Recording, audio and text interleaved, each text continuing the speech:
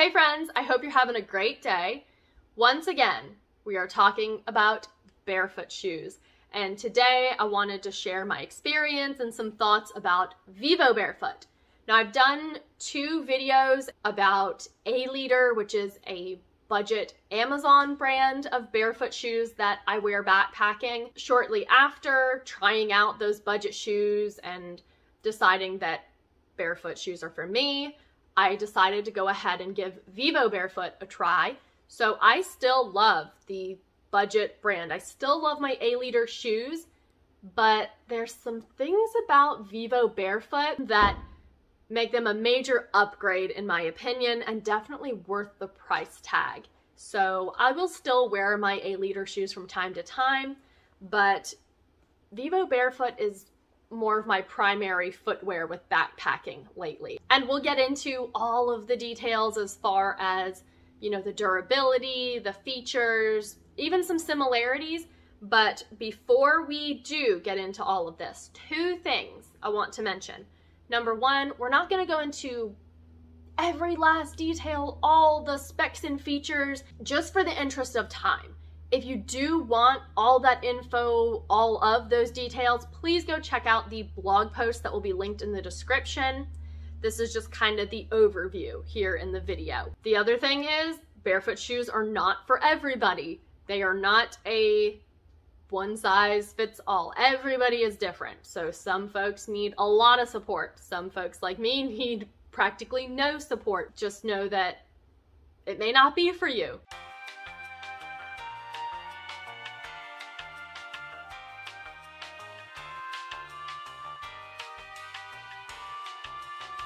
These are the Vivo Barefoot Primus Trail FG2 women's shoes, and I will put that mouthful up on the screen, but I want to just make a note that these are the ones that have a tongue and more cushion around the ankle and the heel. They have a very similar looking pair of shoes that does not have that. It's more of a slip-on shoe and does not have nearly as much cushion.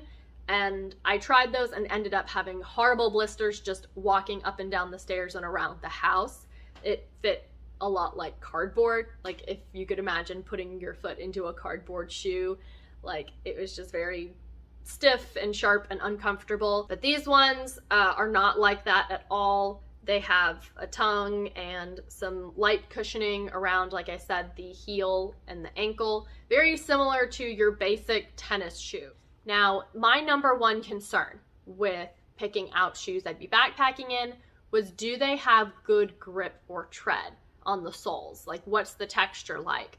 Because the A-Leader shoes I was previously wearing, they had some good texture on the soles, but it would wear down with use. And I really wanted to make sure that the next pair of shoes, especially if I'm trying a more expensive brand, have good, durable grip on that sole. So you can see there's 2 types of texture on this sole. There's these big chunky grips and then this finer kind of texture on the inside of the foot. And I haven't had any slipping. That was a bit of a concern with the budget shoes I was wearing, and slipping became a more common occurrence. I haven't had that at all with these. That's been a major upgrade. They handle different types of terrain really well, from, you know, rocks and even wet, slick surfaces when it's raining. So that checked a major box for me, having really good grip so that I wouldn't be sliding, slipping on the various terrain I'd be backpacking over. An additional feature I really like about these shoes is the laces are not your traditional laces. My previous pair of shoes, the budget brand, had this as well, where it's a cord and then this little locking mechanism. And what's fantastic about this is I don't have to worry about tying, untying, retying my shoes while I'm walking. I can easily, like without barely having to stop, give more or less slack to the laces however I need. And I don't know about you, but it is kind of difficult to find that just right loose or tightness with traditional laces. And this is not an issue at all with the Vivo Barefoot shoes. Kind of number 3 on the list is the mesh material that the top part of the shoe is made of. It offers great ventilation and it dries pretty quickly. Now, if you're walking through rivers and creeks and streams all day, every day of your trip, obviously you can't expect miracles and expect the shoes to be bone dry each morning, ready to go, but it holds up pretty well against the occasional puddle and mud and 1 or 2 creek crossings, and by the next morning my shoes are pretty much dry. Unless there's particularly wet circumstances on the trail, be it rain or a lot of water crossings, it's really not a problem. And as I get moving, as I walk, as long as I'm not reintroducing them to more water, they do dry out fairly quickly as the day goes on. You're probably wondering about sizing. So I wear a 7.5 in these shoes, and I really can't tell you what my shoe size is in other shoes. I know that may sound silly, but sometimes it's an 8. Heck, sometimes it's a 7, sometimes 7.5. There are even some shoes, depending on the style, where it's 8.5. The cool thing about Vivo Barefoot is they have a sizing tool. Using your phone camera, you can get matched or fitted with a suggested size in their brand. And there's a whole process. They walk you through how to set up taking the photo correctly so it can best measure your foot dimensions and all of that. And they recommended 7.5. And when I got the shoes and tried them on, it was a perfect fit. That's not to say that will be everyone's experience, but it's a pretty nifty feature on their website to help you get matched with the right size. I mentioned one of the most important things with shoes I was going to be backpacking in was the grip, the texture. Well, another high-ranking item on the list was durability. Now, I still love the A-liter shoes. They are a fantastic budget option, but they just don't have the same durability. And after hiking the same type of terrain over a similar time period of a year and a half, almost 2 years, Vivo Barefoot was kind of the reigning champion in terms of durability. I was finding myself replacing the budget shoes every 6 months. These ones just now wearing out on me. And I have done a couple of repairs to them. I did have to sew up some holes that formed in the mesh, and there were some holes starting inside of the shoe where like little pockets of dirt were building up because of holes that were formed in that fabric inside. And so I stuck some tenacious tape in there and it's holding pretty good. But that is after almost 3 times the time period. On my A-liter shoes, a recurring problem was the mesh and the sole separating from each other. So this whole area just like splitting apart and separating. And there's some very minor wear and tear on these Vivo Barefoot shoes, but by no means is the sole pulling away from the top portion of the shoe.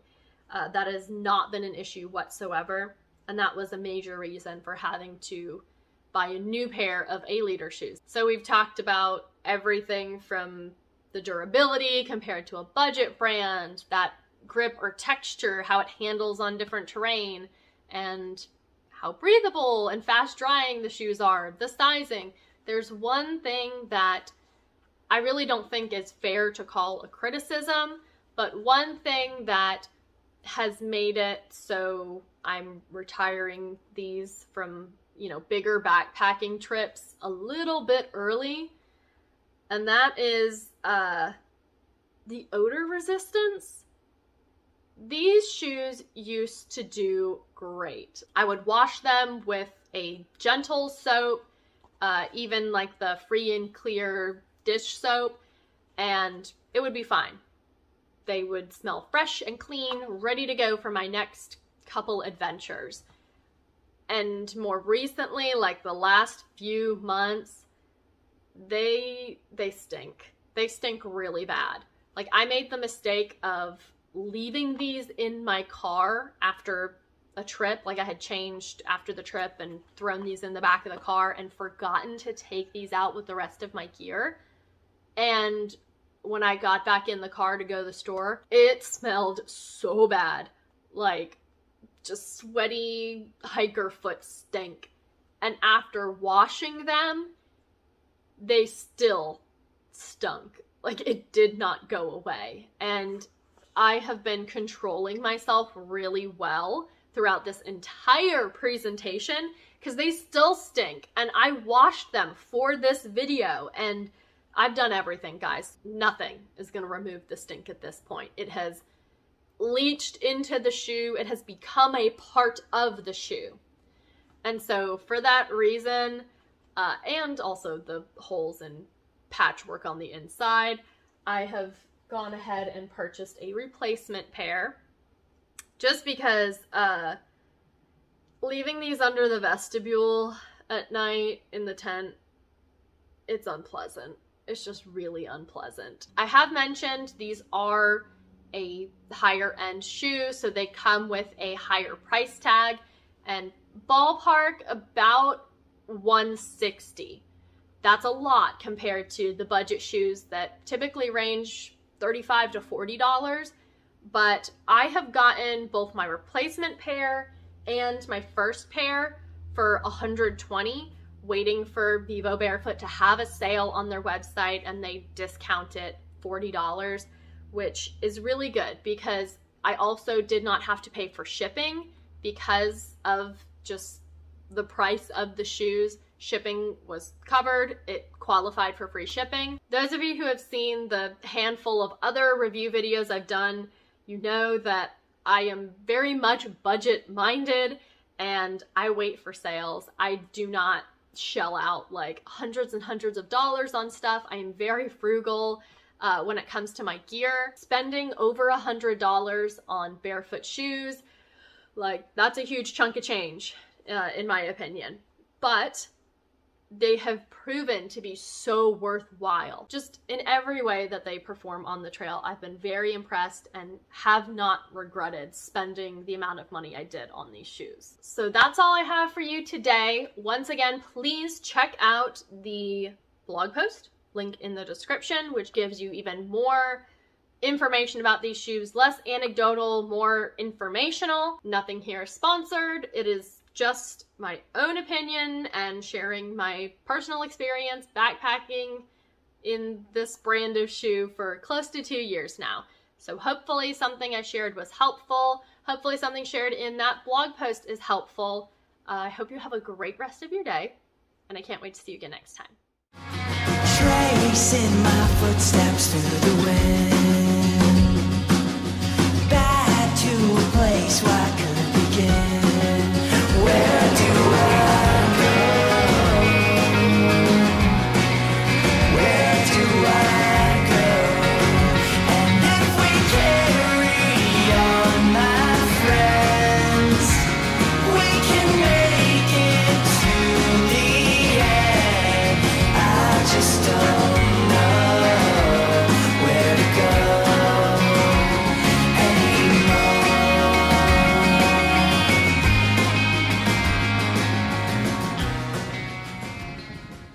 Maybe just don't go hiking. No, that's not an option.